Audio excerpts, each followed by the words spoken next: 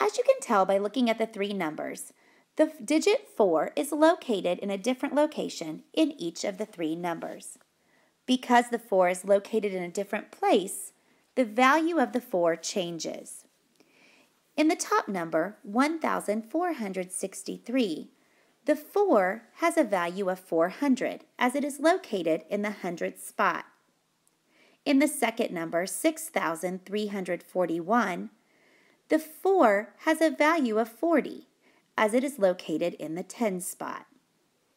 In the final number, 4,613, the 4 is actually worth 4,000 as it is located in the thousands spot. Now, I would like for you to look at the 6 in each number.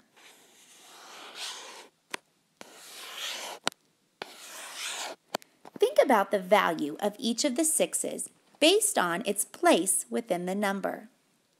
Create an explanation of any kind, either on your iPad or on paper, to explain that you know the value of the 6 in each of the numbers.